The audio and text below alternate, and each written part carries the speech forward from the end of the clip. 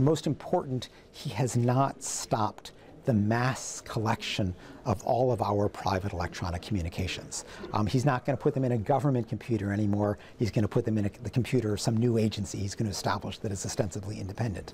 But nonetheless, he still claims that we have no right in stopping the government from collecting this information, that doesn't implicate our privacy rights.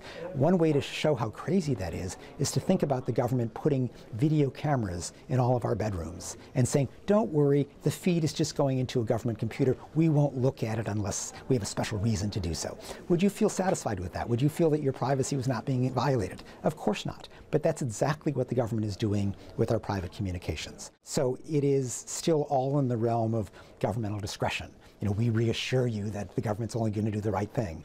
That's not enough. We have a privacy right here that should be legally enforceable, and Obama has so far not been willing to take that logical step.